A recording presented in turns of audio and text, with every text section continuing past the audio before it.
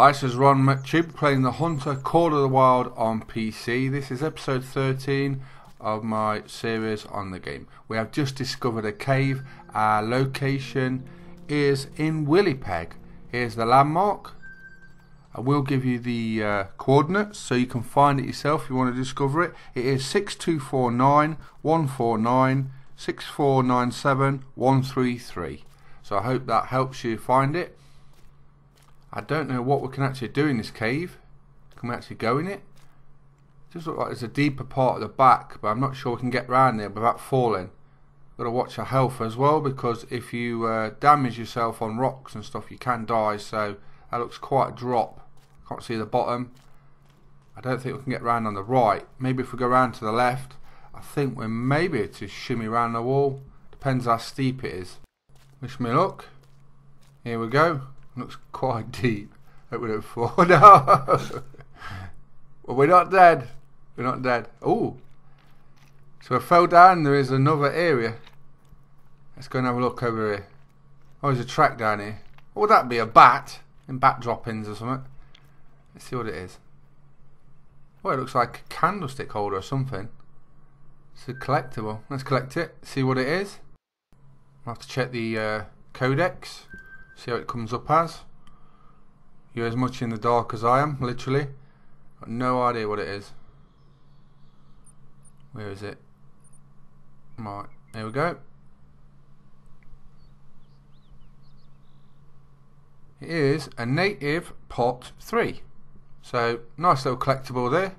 I wasn't expecting that. Not really looked into collectibles and stuff, so a nice little reward for exploring.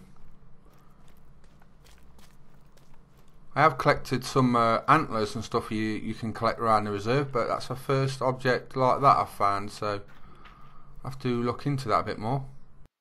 There's a hole in the roof. Can't get out here though.